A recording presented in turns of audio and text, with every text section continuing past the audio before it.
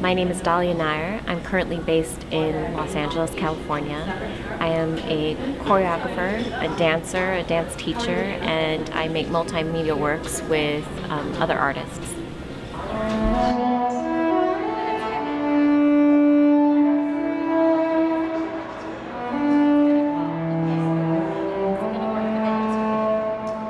I'm really interested right now in creating a body of work that explores the performance of the quiet. I'm interested in unlikely sources of virtuosity and the role of memory and reimagining the past. And part of my interest in the performance of the quiet is to offer an experience of dance that isn't spectacle or entertainment, but truly feeling and sensing in our bodies for our own consciousness, and then also connecting with others in a way that we might not otherwise have an opportunity to do in our daily lives.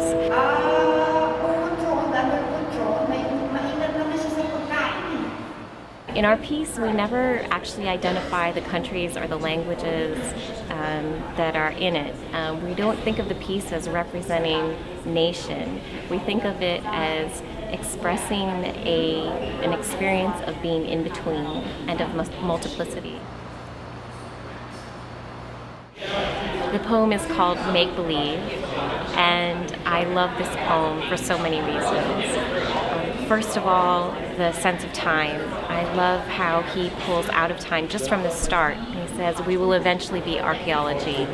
So right from there you have this sense of thousands of years, we will be the dinosaurs one day. We will be, it's our bones that'll be found in the dirt.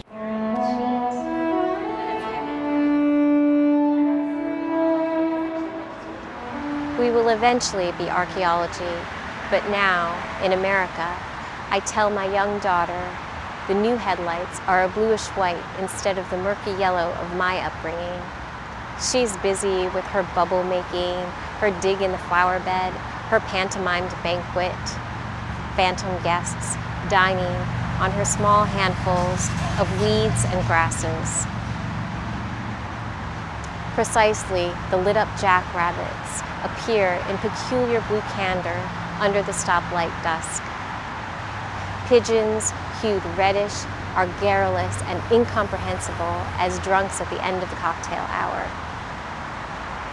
It's that time in America when the air is overgrowth. The piquancy of coriander neighbors allowed to flower mingles with fragrances we douse our clotheslined laundry in each week. To cloister, the body's reeking. Truck smoke from the interstate.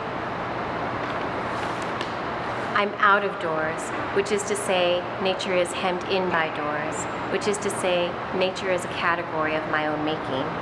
And I can't say why the skittish black bugs flit into the house when there's so much turf afforded to them already. But tonight I'll crush a few with a Newsweek before sleeping.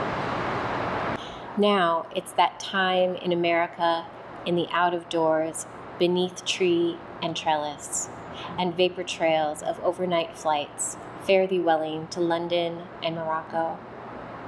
Brandy and soda water, a xylophone jingle of the ice, I sit in my Adirondack without my minute Midwestern wife who Tuesday returns from her summit in Cleveland. It's that time when I'm alone in America with my young daughter who startles herself, realizing the woodpile beneath that black oak is itself formerly a tree, and she wants to know whether these trees have feelings. It's this acquaintance with death she so improves upon annually. It's in this precise moment in America that I realize this acquainting, this becoming familiar, this cordiality with death is the entire task of her growing older. Next year, her ficus will die, and the next year, her minnow will die, and it's in these moments in America when my daughter's plump lip quivers in a preface to bawling, when I'm alone and can do too little, I say, I'm sorry, life is too much, my love. I'm sorry, my love, it isn't enough.